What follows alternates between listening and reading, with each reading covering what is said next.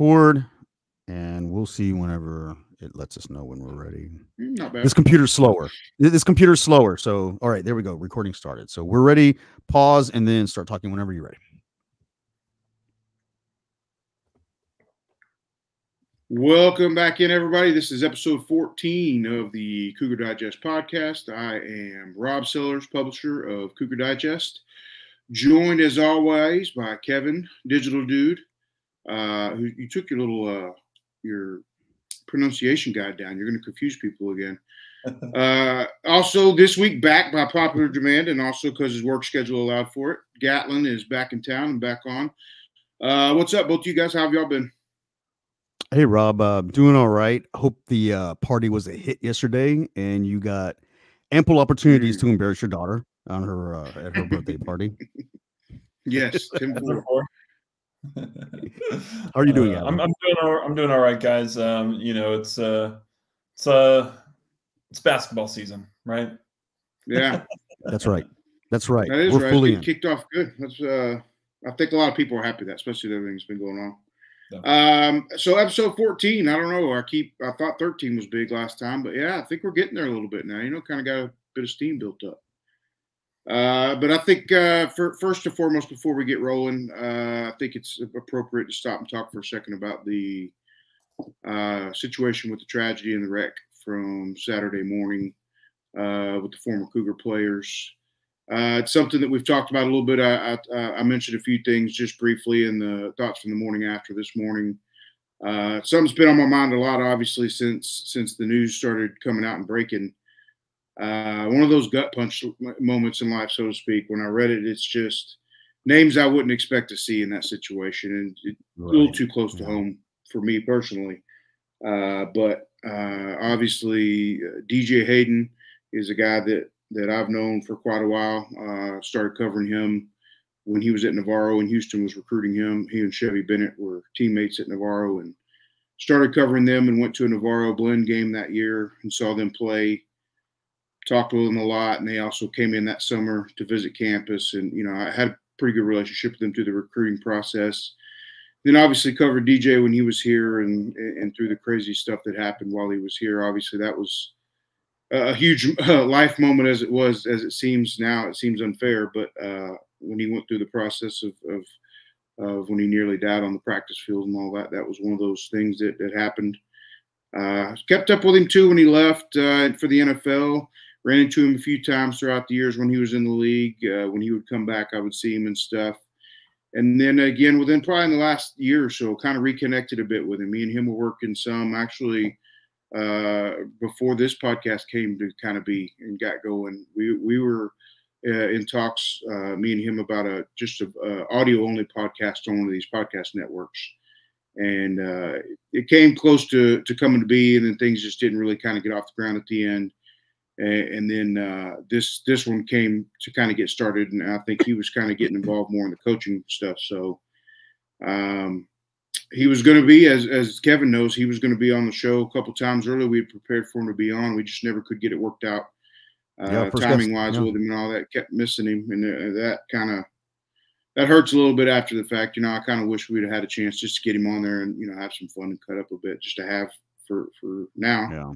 But hadn't talked to him in a few weeks. I texted him a couple weeks ago, just, hey, man, hadn't heard from you and hope everything's going good with you. Let me know you're all right type thing. Usually I see him at the game or something. I'll run into him somewhere along the way, but I hadn't seen him. And as it turns out, he was doing some coaching and all that at Second Baptist, as we found out. I found out after the fact. So he's probably the one that I knew the most of the group. Obviously, Zach McMillan is another kid. I keep saying kid, and I apologize for that. I'm getting old, but I got to know these players when they were kids. You know, I met Zach when he was in high school still before his senior year. Obviously learned about his connections with his dad and the Cougar history there. Covered Zach at Dulles, and I know I've got some really good photos and videos and whatnot. I'm going to sit down later this evening and go back and kind of put some photos together just for something to, you know what I mean, to put out, just to have and stuff like that. But Zach was, man, just a great kid, small body. He was always undersized, but man, he had a great cornerback mentality. Very, I mean, he was one of those guys that was small, but he wasn't afraid to throw. He had a lot of shoulder injuries because of it, but he wasn't afraid to put his nose in there and run support and all that. And he kind of almost relished it a little bit. A lot of people would undervalue his tackling ability, but I was impressed despite what it did to his body, he was one of those who would constantly put his nose in there. And it, you know, like I said, he had some injuries he fought with shoulders and stuff like that because of that. But really good kid. I saw him was just a few years ago. He had come back for a game. I think he was still in the area and all that, but I ran into him at a game, and yeah, he was in a suit. He had come after work, and I was just like, man, you know, you look like a grown up. You know what I mean? We laughed, and he just had such an infectious smile and a great attitude. Just a really good kid, man. It's just it stinks that this happened the way it did. And Ralph Uragwu was the other one that passed. I didn't know until I saw Tony Levine's tweet, but he had reconnected with Tony Levine and was working with him in some capacity at Chick-fil-A. So it's one of those things, you know, these families and these players and these coaches, they get to know each other so well, and they become families. And it's not surprising that a group like that would be hanging out. Jeffrey Lewis, the other guy that was also in the vehicle that did not pass away, and that is still in the hospital last I saw. But again, Jeffrey Lewis came in about the same time. I covered him and Broderick Thomas Jr. Both were at Houston-Madison that year, and Houston had recruited them both together. And so I didn't have necessarily a real close relationship. I saw him in high school, and he never was a star at Houston. He was a real good athlete, though. I know he played running back and defensive back at different times. And so, you know, he's one of those guys that could kind of go either way, just a real good football player. But, man, just tough news to wake up to. And you know, I don't even know what the status was with Zach in terms of his family, if he was married or not or had kids. I know DJ's married and has kids, and they're still young. So, you know, if you allow yourself, I mean, there's so many more layers to all this in terms of what, just how far it reaches in terms of their families. I mean, obviously these people are so young, their parents are around still, and that, you know, it's just tough on a family in general to go through. But I don't know, man, it's tough. You feel like as you get older, you would think they would hit you less at times just because life's experiences, you know, you deal more with death as you get older and all that. But man, reading that just really, really hit me in the gut the other day and just kind of stopped me in my tracks. I saw it and pulled it up, and as I'm like, literally, it's just frozen almost reading the names off the Twitter. And I was just, I don't know, just standing there. I couldn't wrap my brain around it. And still, I don't know if I really stopped to think about it a whole lot, but man, really tough situation. And you could tell everybody I ran into. I texted with Joey some as it was unfolding. I was texting Joey, and he was pretty. You know, he seemed like he was pretty shook up as well. This was a long time frame when he was involved there, so this would have been teammates. Just everybody too. You see on the sideline, normal people you say hi to. You know, high and whatever, and you know, kind of heavy heart, you could tell. And then the football game didn't help any after the fact, but we'll save that for later. I don't know, man. It's one of those things. I try to learn something from it a bit, so to speak. You know, I don't want to be the old philosophy guy or nothing like that, but you know, I'm appreciative, I guess, in the time and the relationships I got with them. But it's one of those things. You wish it didn't have to come down to that, and it sucks that it has to be because of drinking and driving and all this situation. This is just, I mean, crazy. Why? You know what I mean? Why? Yeah. There's a million reasons why people shouldn't do it, and it still happens. It's going to happen tomorrow and the next. You know, it's going to keep happening. But man, just to be that young out hanging out with your friends, out probably having a good time. Clearly, you know, they didn't say anything about them and alcohol being involved when they're in, but so clearly I would assume whoever's driving or whatever, it's not the important part, to be honest with you. But to be minding your own business, sitting there and someone runs a red light and just completely ends 3 full lives with families. And, you know, Jeffrey Lewis is going to have to recover from all this as well. So, excuse me. Right. But yeah. Crazy times, man. Just to piggyback off of that, Rob, you know, it does just make you kind of pause and just remember that we're mortal. And life is short, and take advantage of every day that you have, right? And obviously, it's a tragedy that hits really close to home because these were three Houston guys, right? Dulles, Marshall, and Elkins, I believe, is the high schools that they were from. So these were Houston guys through and through. You know, spent their college careers for the most part at the University of Houston. At least McMillan and Aragwu, all 4 years. You know, DJ came back after 2 years at Navarro and finished out. I think his junior year he was second team all conference. His senior year he was first team all conference, despite only playing the 9 games because the accident happened at practice after the 9th game. He didn't make it to the 10th, but you know, still recovered in time to you know, get in some workouts before the draft and was drafted 12th overall by Oakland. You know, talk about a miracle, right? Just you know, living from that accident where 95% of the people die from it. But luckily they had irony of the trainers and medical staff and car accidents. Exactly, you know, and just you know, puts in perspective just, you know, how much you know, effort and force is being put out there on the football field, you know, just in a practice. But definitely hits close to home, you know, these three being three Houston guys, and not just the you know, Zach and DJ and Ralph, but you know, the other people that were involved in the accident. And also, you know, you got several families who are dealing with this, and it's just sad all around. And you know, like you said, unexpected, you know, but you know, things happen, and just take each day as you know, a chance to do something good in this world while you're here. But definitely thoughts and prayers and condolences go out to the families. Yeah, such a big moment too. Just that you reminded me of when he got back healthy after, I mean, literally just about dying, and for him to recover. And I remember he specifically wanted to go out there and do his workout and run his 40 without a shirt. You know, he did it on purpose because he wanted that scar from his neck all the way to his belly button. I mean, that was kind of a badge of honor, so to speak, for him that he had to fight through. And he was proud of what he had done to get through it. So I think he saw it as a blessing. I know he had you know, in my experience around him, he seemed like he had a fair relationship in his faith, so to speak. And yeah, it's just crazy to see him overcome something like that and to still be as successful as he was. And then for some, I mean, it doesn't make sense, and you drive yourself crazy trying to make sense of it. So it's one of those deals I probably won't dwell on too long, just because, like I said, I'm never going to unsort it in my head. It's never going to find a way to make sense. So yeah, you know, take your time with it type thing, and move forward. Yeah. So, all right. But yeah, like you said, a lot of thoughts and prayers. I do appreciate you pointing that out. My prayers are obviously with all those families, everybody affected, just like you said, and hopefully, I'm sure I'll see some of these people soon in the next few days. But hopefully, everybody can. Maybe you never know. Maybe this will be something that's good in someone's life, and they move forward off of it. So. Yeah. Hope there's some sort of positive that comes out of it for a life lesson or something from somebody. I agree. All right. With that, Gatlin, you got anything you want to add or any thoughts?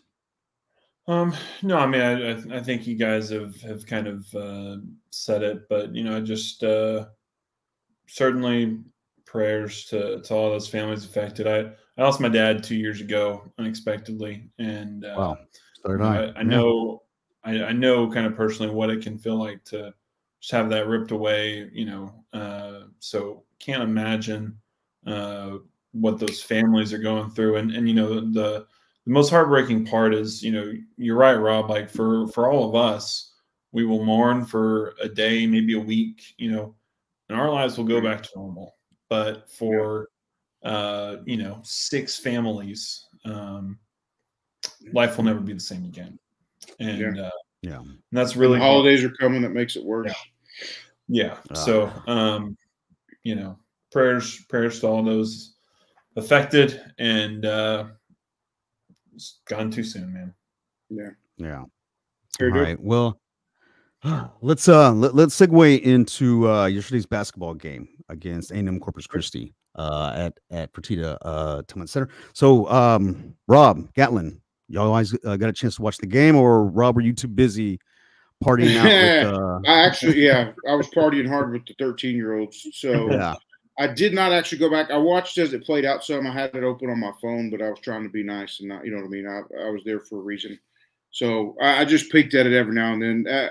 Shortly after the food got there, they kind of went to do their own thing and be silly and giggle and stuff. So I did, you know what I mean? I wasn't directly in the middle of it as much, but I went back and scooped over some highlights and this and that, and went back and read the box score and all that. But I have not actually watched the game, so I'll probably do that later this evening, just because I want to see a little bit more per se from like the younger guys that got in, JoJo Tugler, guys like that. I want to actually see them a little bit. Yeah, I was able to catch the game. You know, Kevin, you and I were talking a little bit about this before the show, but you know, kind of a tale of two halves, certainly, and you know, some highs and things that you see that you really like, but you know, definitely you know, some things that concern you. You know, and I think this is definitely probably one of the worst perimeter defending Kelvin Sampson Houston teams that we've seen. And you know, not to say that it can't get better, but you just look at some of those guys, and I just don't know that they have the athletic ability on the perimeter that we've seen historically. You trade that in for some offense with guys like, you know, Damian Dunn and LJ Cryer, and even, you know, Ramon Walker seeing a little bit more involved, who, you know, don't get me wrong, he'll hustle on defense, but he just doesn't have the kind of speed and length to guard on the perimeter the way, you know, some of those guys in his role historically have. So definitely some concerns and some things I saw that I liked for sure. You're talking about more like on closeouts and stuff like that in terms of guys being able to close those out. Well, the closeouts, not getting past the drives. Yeah, getting passed out on drives. Like, you know, you saw it a lot in the first half with LJ Cryer, you know, just kind of getting beat by. And now the one thing I did see from him that I liked was a willingness to defend. Yeah, when he did get beat, when working on it. Yeah. He wasn't giving up and just kind of letting the guy get to the rim. He chased. He would rotate over on the big men and try to, you know, contest down low when they got the entry pass down in there and stuff. So, you know, I saw effort from him, which is great. You know, he certainly has the want to.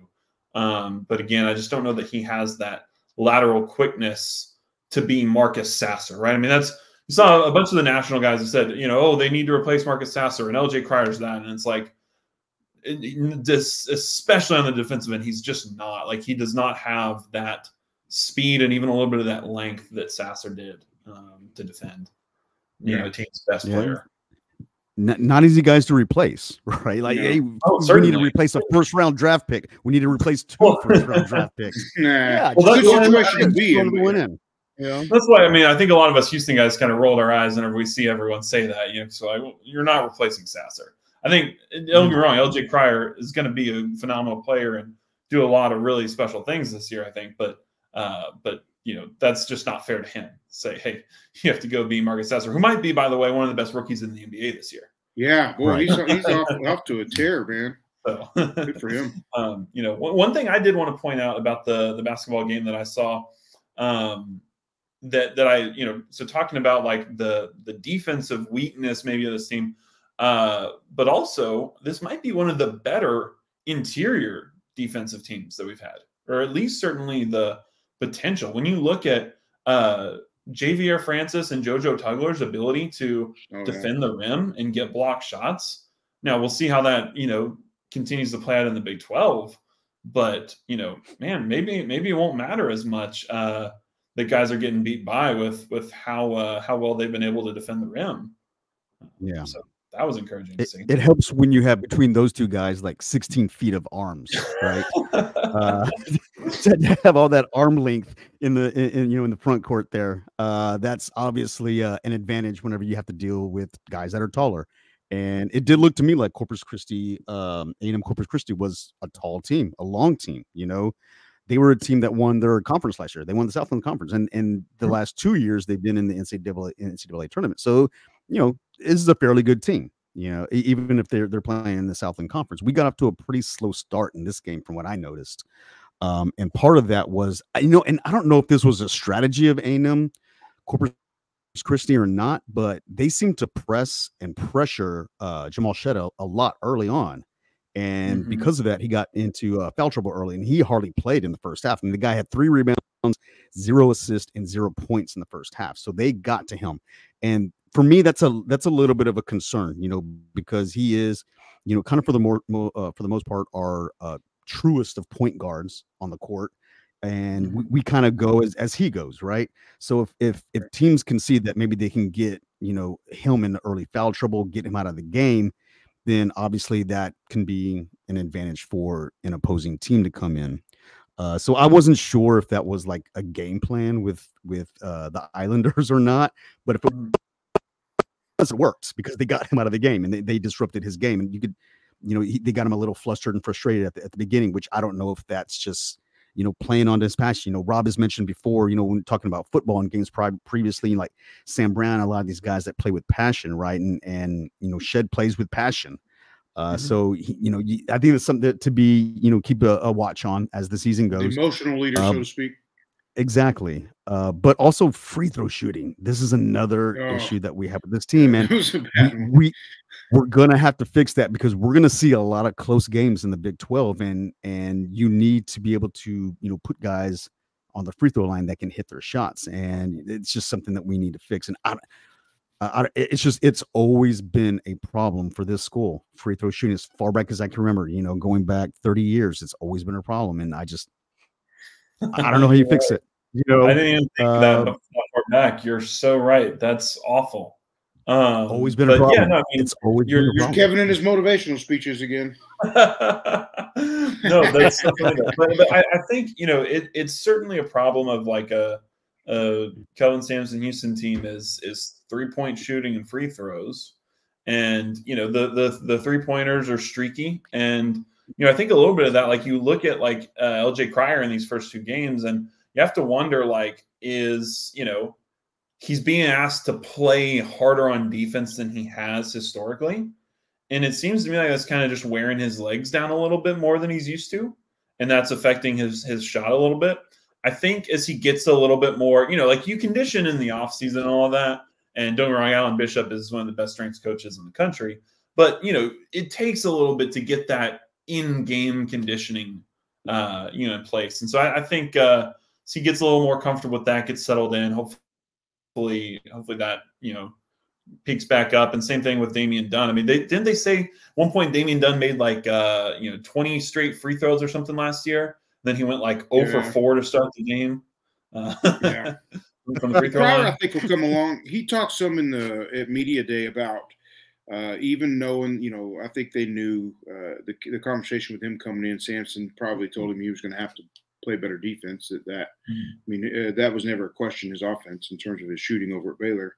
But he even mentioned when he came in at media day, just how he knew it was going to be difficult, and he knew that the conditioning was going to be tougher, and it still took him by surprise, even knowing like it still was even more than he expected. So I think you're right in that as time goes on, they get more into that in-season condition. I think it'll be good. I think his legs will improve, and I think the defense will improve as they continue to work during the year.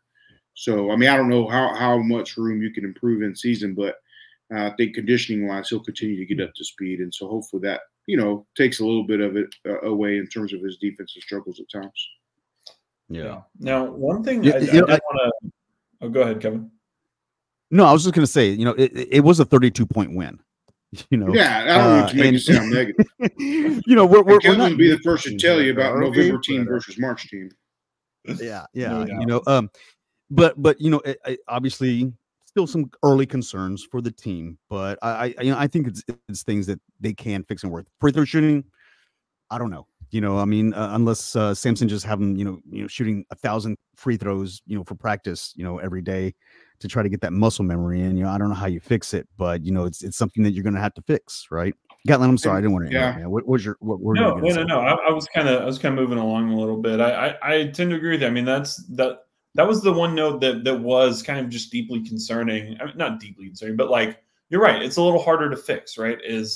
We've always been a bad free throw shooting team, and I was kind of looking at this team before the season thinking, hey, this might be one of our better free throw shooting team, just in terms of how many playable guards we have who are good shooters, right? And through 2 games, it's not been it's not been great. So that is a concern for sure. But something I did want to kind of touch on that I made a note of was this offense is interesting this year in that, you know, the replacement of Tremont Mark with Emmanuel Sharp in how it spaces the floor. And I think, you know, there's still like the offense has looked kind of clunky these first two games. I mean, as clunky as it can be when you're scoring 80 points a game. Right. But in that half court offense, it looks a lot more like an NBA offense in terms of like that floor spacing, high ball screen, penetration and kick, like whenever they're not running sets. And so I think it has some really exciting opportunity if these guys can make shots. I mean, what were we? I think it was in the first half, like 2 for 11 from 3 or something like that. Yeah, it was rough out of the gate for sure. The early part that I saw was rough. It was pretty bad. Yeah, but it cleaned up a lot after I stopped watching. They got better, so I'll take full credit. Yeah, you know, and I love watching Terrence Arsenault. You know, I think he's kind of had the unfortunate luck of, you know, kind of being built into this, you know, draft prospect and everybody talking about, you know, that it kind of creates some unrealistic expectations.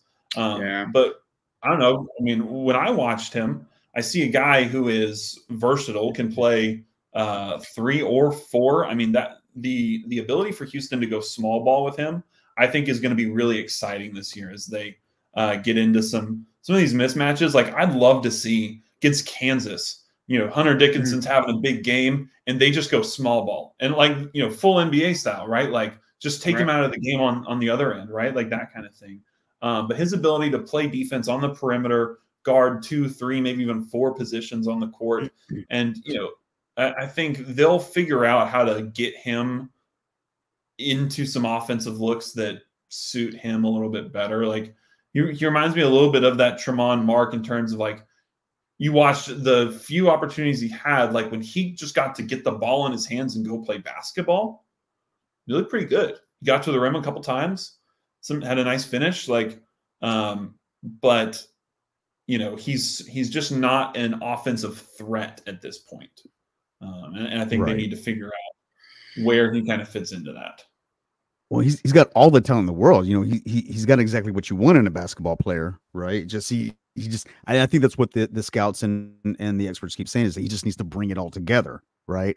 In the you know, as a professional athlete, as opposed to someone who's just crossing over from high school to college, hoping to get to the NBA, to just put it all together. But I agree with you. You know, he does seem to be lost a little bit on the team.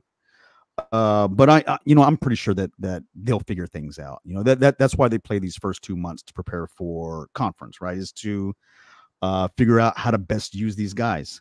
And, you know, we know the schedule is going to get a lot harder, you know, as we go into the season. But, you know, one of the things that this team does have working for it is its depth. You know, whenever you have somebody who is having an off shooting night, like who was it that had one last night? Sharp was having an off night last night. Yeah. You know, but you know, other players on the team, they pick up the slack for him. You know, he had a great first game, but the second game wasn't all that good. Same with Cryer, right? So at any night, it's any of the other players can pick up the other players, and I think that's what, you know, works well with this team, and that's why this team is successful, is because we're not just playing 6 or 7 guys. You know, we're playing 10 guys deep on the bench with meaningful minutes. Yeah. I mean, that was the biggest knock on that team that went to the Elite Eight with Carlton and Kyler. Like, they just ran out of bodies. It felt like every game they'd blow a team open, and then you kind of start to see them creep back in at the end. They just their legs ran out, right? And I think that's a little bit of what happened ultimately in that Villanova game. You went 2 for 30 from 3. Your legs just ran out, and you didn't have any depth. And here, like, that's a really great point, Kevin. I look, and LJ, you have a lot of guys who can make shots, and that's not historically been. You've had teams with great shooters or great scorers, but it's been 1 or 2 guys. Right. And when those guys are off, it's going to be a rough night. The James Harden rule, basically. Yeah, and in this team, you look at like all the way down from L.J. Cryer and Mark and Jamal Shed, who can even, he can get hot at times and start hitting a couple threes. All the way down, coming off the bench, Damian Dunn is a just certified bucket. Even Ramon Walker is starting to look back like he did his freshman year. Through 2 games. If he can, create some spacing and hit some shots for us, like the amount of guys who can go get buckets, I think is something that this team hasn't had in a while. And deepest in a while in terms of that. I would agree in terms of scoring options, and that should play dividends down the road if you lose somebody for a few games to injury, or like you said, if a guy or two's having a bad night, you can switch them out, and those players get that. So Kelvin's very honest with his guys, so I think that you know what I mean. They understand the bigger picture, so to speak. Yeah. And I do think, going back to, again, just kind of one last point I had that I thought was going to be interesting to see how this plays out. One of the challenges of these Kelvin Sampson offenses is whenever you're not getting turnovers on the defensive end, the ball sticks, right? Yeah. And we saw that in the first half of this game. And one of the things I think they can do is when they go with that small ball lineup, and you get Terrence Arsenault in there, you now have 4 around 1. It creates a lot more space for some of these guys that we're talking about, like a Damian Dunn or Jamal Shed, to kind of get some penetration and just go one-on-one, right? And get a couple buckets until you're able to ratchet things up on the defensive end. Because, those turnovers are going to come. Right. But Houston has always infamously, you hit those streaks where you just, teams are making tough shots and turnovers aren't coming. Yeah. And you need to be able to just kind of go get a bucket. And create it, right? Yeah, and I think being able to go small and create more spacing will help Houston to be able to do that. Because you saw last night, like teams go to these 2-3 zones or something like that, or they just kind of compact the lane and put pressure on the point guard, and there's just nowhere to go with the ball. And so I think having a 4th guard in that lineup might create some interesting opportunities when that happens. So yeah, and luckily they're early in the season where they can play with those lineups and see what's going to work best in certain situations, right? We haven't hit the meat of the schedule yet, so Sampson has some time to play around with lineups and see just how the guys are going to react whenever they're playing with each other. So it's again, early season problems. We have time to get these fixed, get times to, work through some things, because we have new players, right? So you have to see what the new players could, how they're going to play and mesh with the players that have been here. But, early in the season, these are early season problems. If we're still talking about these problems in January or February, then it's a concern, right? But, I think we all have faith in Coach Sampson and his staff that, they'll at least get a lot of this stuff cleaned up to the point where, we're going to be competitive and do well for the most part in most of the games that we play in. But, a slow start, the first 2 games is a little concerning. But, again, early in the season, we're still winning by 30 points. So it's tough to be concerned, right? Yeah. And I think you're right. I mean, if it continues, this is what you expect the first 2 games of the season, right? Yeah. Especially with so many new players on the roster. Like it takes time. Yeah. Yeah. If we won these games by 5 or 10, then it's a concern, right? But if we're having these problems and we're still winning by 30, look, we should have won by 40 last night, but free throw shooting was off. And that's not even hitting all your free throws. We hit 52% or something like that from the free throw line. So you win by 40 if you hit your free throw. So we're nitpicking a little bit here, but if these are still problems, 2 months from now, then you have a real problem, right? But we're just poking the bear at this point. Yeah, well, no, and again, like I said, it's pretty common for some of these Kelvin Sampson teams, especially whenever you lose several starters. Like, again, I mentioned that, I guess it was 2021 team with Carlton and Kyler Edwards. Was it their first game of the season? That was that, 2-point overtime win versus, St. Joe's School for the Blind, right? Whoever that was. They actually ended up being okay that year. If I remember correctly, they were almost in the tourney that year. Yeah. But certainly a game that you expect to win, handedly. Yeah. But those early games, it's just you never know. Yeah. So well, speaking of early games and the easy schedule out of the gate, they welcome Stetson into Fertitta Center Monday night. Yep. That's going to be more the same. Yeah, Monday night. Yeah, Monday night. So that'll be the next one up. I believe I'll be over there, and that'll be game 2 for me this year. I know you guys are waiting in the wings. Gatlin's out of town, but you'll probably be coming up soon in terms of being there in person. So I know you're looking forward to that, getting a chance to actually see it in person too. So I'm sure that'll happen soon. After Stetson Monday, they go off on the Charleston leg of the 3 games in a few days type thing. Let's see. Looks like it, yeah. Back in when they get back in town. Yeah. Games Thursday and Friday. Yeah. And the A&M thing at Fertitta at same difference, right? At the Rockets place. Toyota Center? Yeah, that's the one I was thinking of. At Fertitta's other stadium. Fertitta's other Fertitta Center. Can we just name these both Fertitta Center and cut to the chase, please? But yeah, that's coming up not too far away too. So yeah. Hoops. All right, so this might be a good time to go ahead and segue into the University of Houston versus Cincinnati game last night that we witnessed, that we partook in. Yeah, glad to look that. We all realize what this team is right now. Okay, so I don't think last night. Well, I think it was surprising that we lost and we played the way that we did. Was it really surprising at the same time? You know what I mean? But it's a tough loss. Cincinnati's lost 7 straight. They were not looking good, really doing it. We knew they had a good run game after talking with Keegan last week.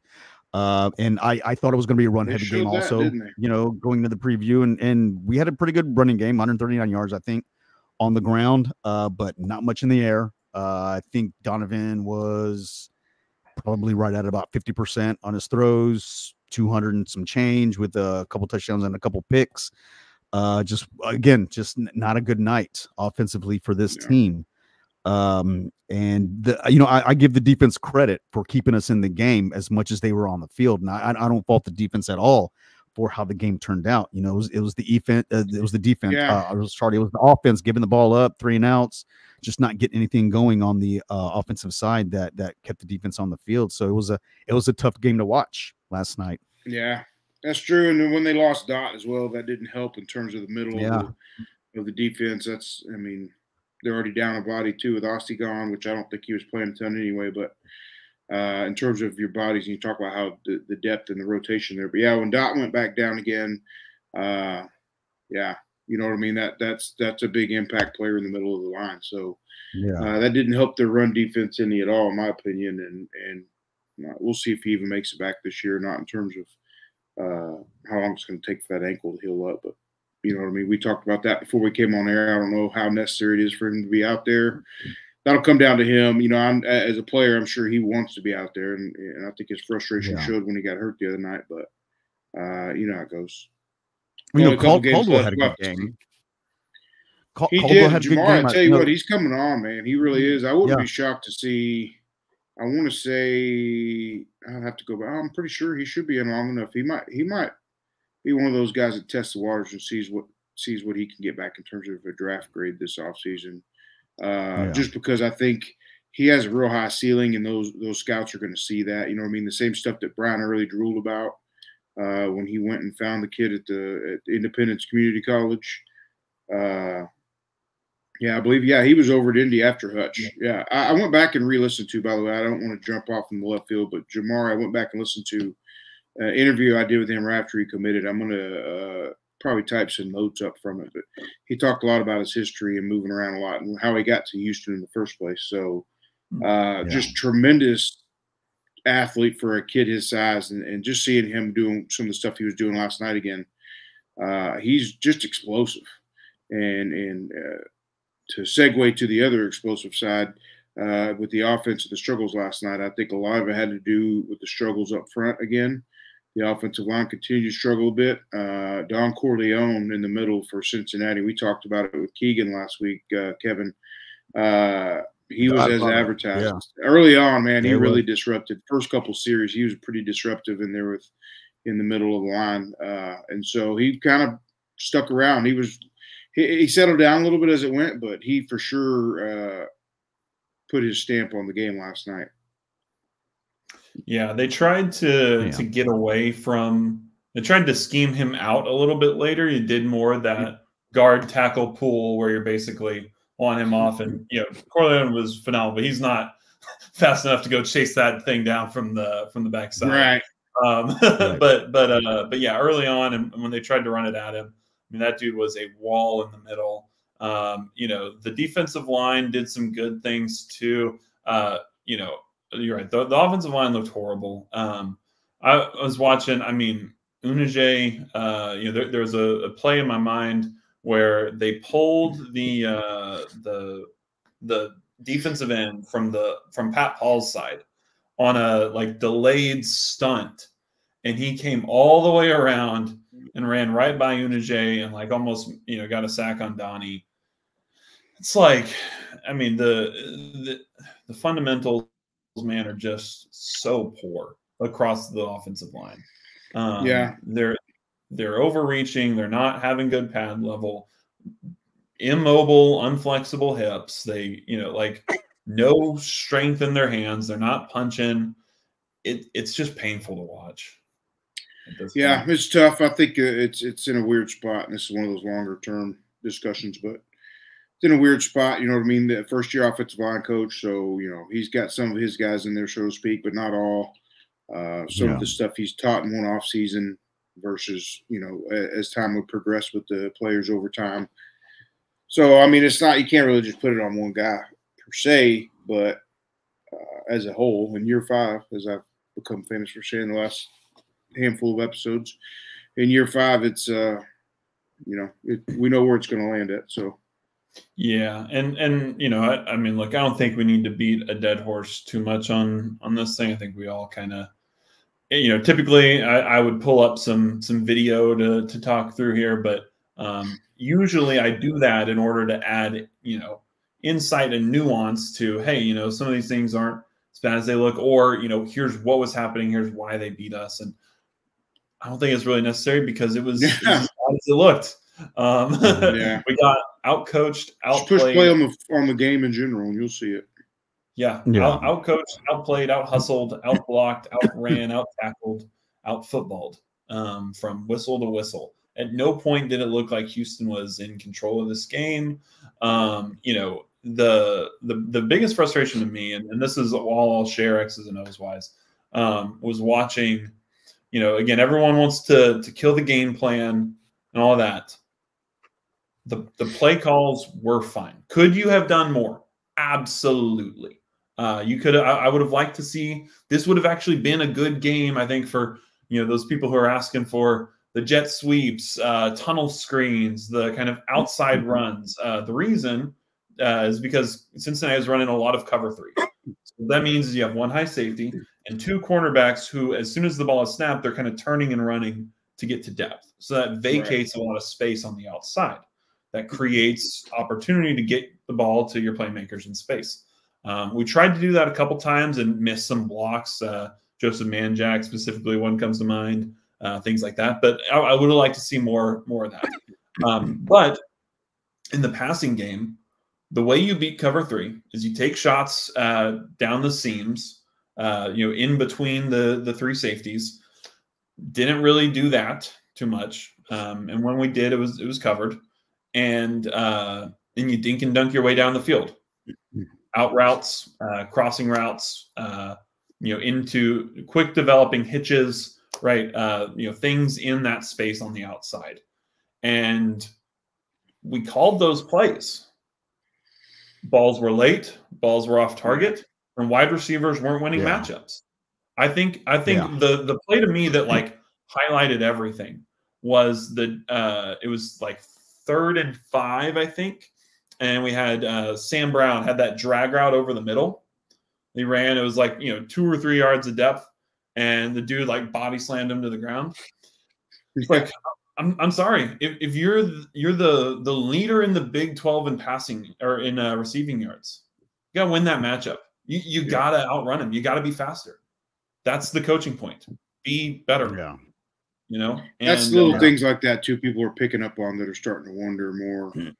Is this team running out of gas, so to speak, as this year's coming to a close and the losses are mounting, so to speak? Are there people that are starting to get frustrated and let it affect their play and all that? So it's just one of those tough situations. It's not going to fix itself for another couple games. And well, it was funny. One of the things Dana said in his post-game press conference, because I think someone asked about, how bad does it feel, missing Matt Golden? What does that do to your offense? Blah, blah, blah. And Dana, his response was, I believe we have 8 other wide receivers on scholarship. Where were they? Yeah. That's the question I want to ask. And I thought to myself, no. That's the question I want to ask. You're the one who's supposed to have the answer to that question. You coached wide receivers before you were a coordinator. You tell me where the receivers at. Why are they not developing? That's what you get paid to do. I made some notes about that. Gatlin, what you're talking about. It was towards the end of the third quarter, and I wrote this on Houston offense. I wrote, is it that the OL cannot hold the pass rush long enough? Okay, that was one thing that I wrote. Or is it that the QB is holding the ball too long? Or is it the wide receiver's inability to get open? And apparently it's all three, right? I was about to say yes, yes, and yes. But unfortunately, it's like different times. And yeah, go ahead, Gatlin. I know what you're about to say. No. So I'll point this out. So you're right. Like, does the offensive line need to improve significantly?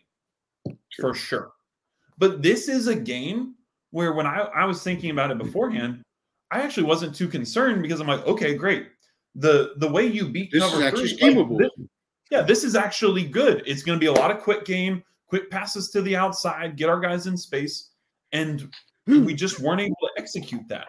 And Donovan holding the ball too long and, waiting for, deep developing routes that are probably your second or third read, or if it is a primary, it's like you're supposed to look at it.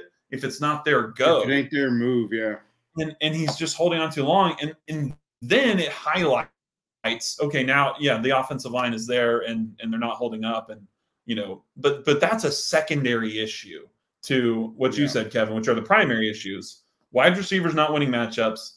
And when they do, we're not getting accurate balls. Yeah, right. Exactly and right. I was noticing that, like a receiver is open for a split second, the ball's late, and that allows time for the defender to get there to defend it. And that's what I was noticing. A lot of these short passes, just the ball's not there. Yeah, exactly. Were there at the same time the ball was.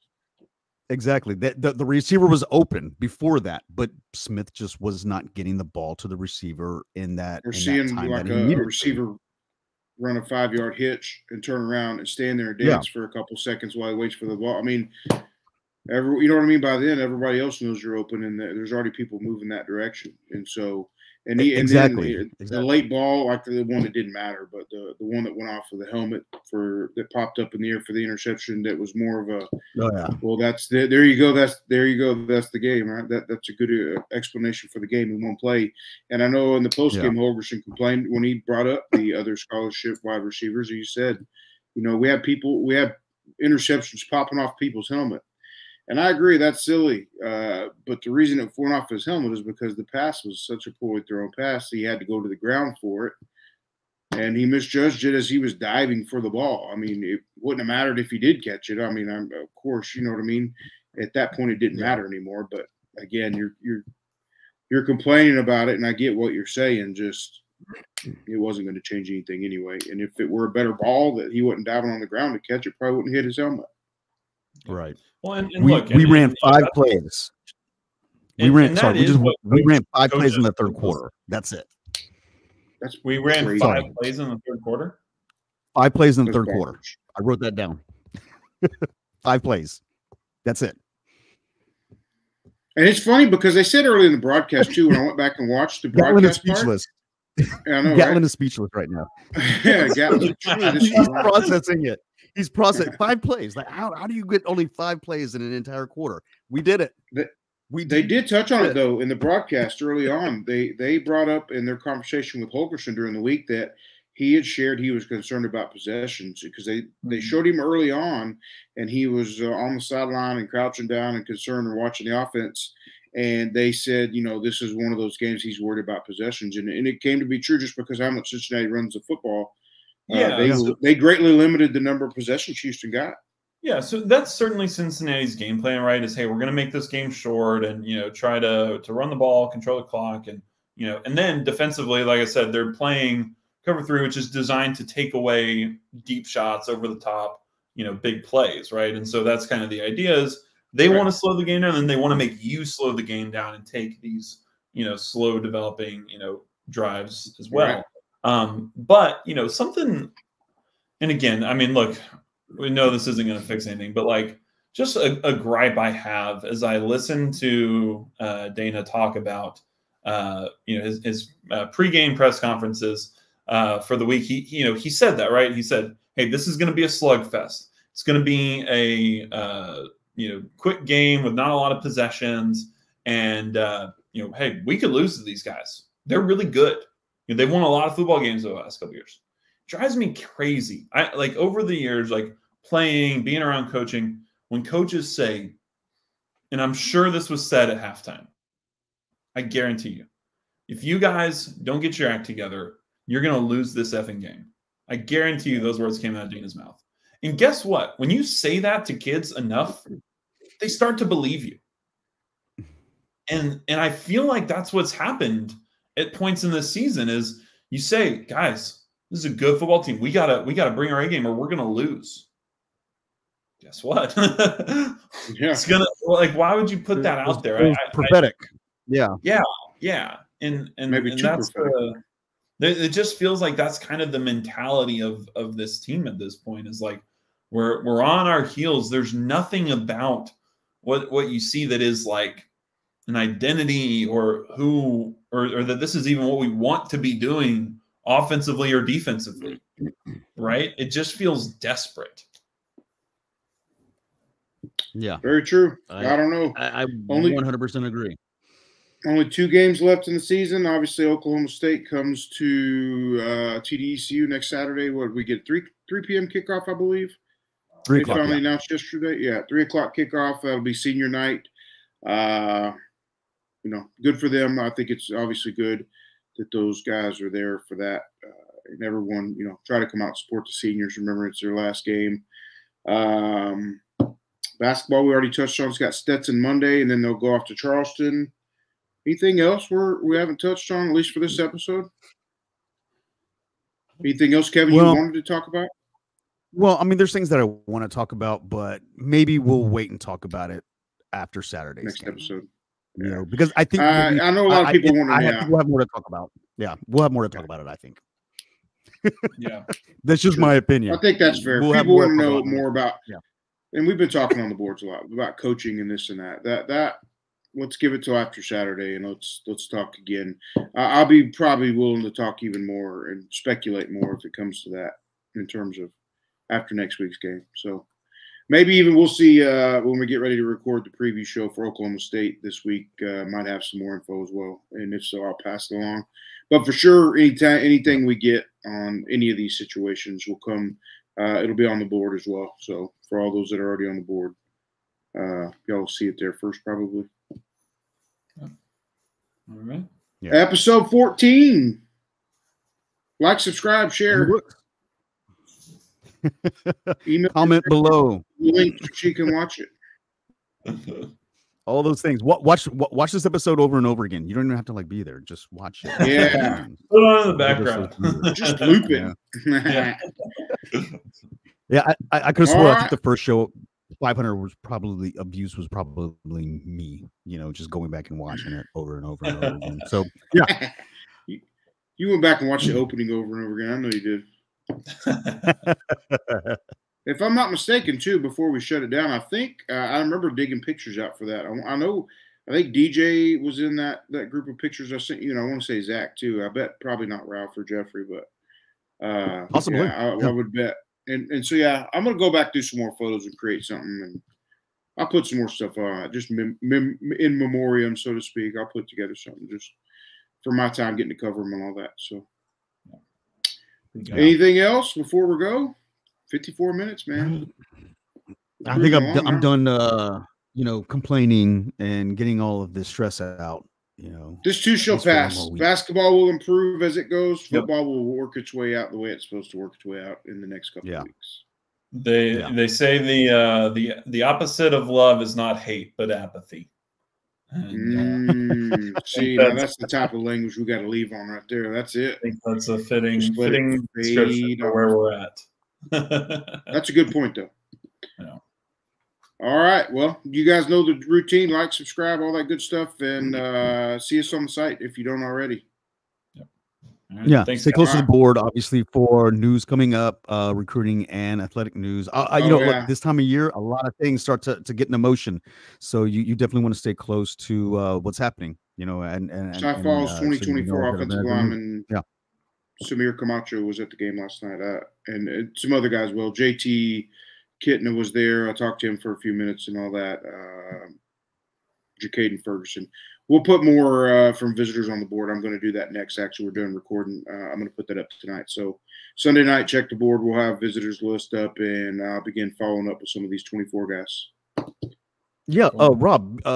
Speaking on that, before we go, I mean, we are getting to the end of the high school football season, regular season, at least for right now. Playoffs are going. What's next whenever it comes to what's next whenever it comes to recruiting, as far as the process goes? Now that basically the season is over, it'll be now for high schoolers. There may be some official visitors. Caleb Thomas, the North Shore tight end, was on his official visit this past weekend because he didn't take one in the summer. So he was actually in on an official visit. But there'll be some more official visitors coming from JUCO, as well as some late qualifying and late offered high schoolers. I know there's a defensive end I'm looking at from I'm losing it off the top of my head. It's a defensive end. It's I want to say from the Metroplex area. What's that? Oh, sorry. I said, was it the one from Hutchinson? I know there was a guy. No.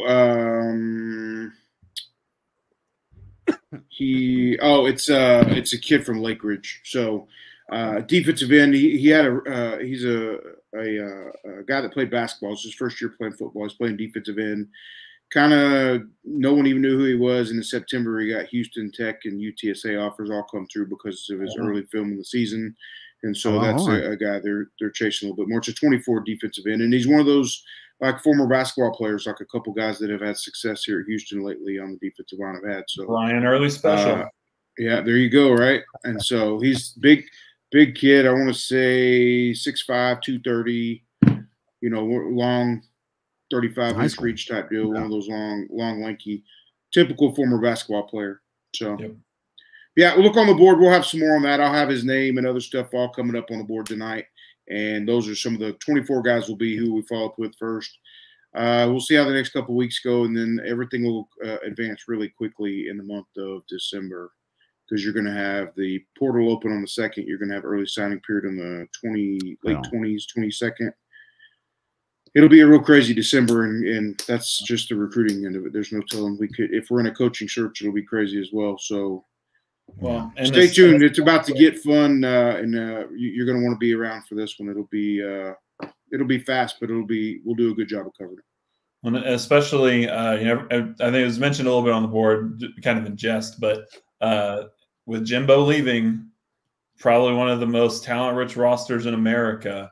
It's going to have to see some window and portal. So you will see a lot of these probably jump in there, and maybe Houston could capitalize there. Yeah, they've got a really good offensive line up there.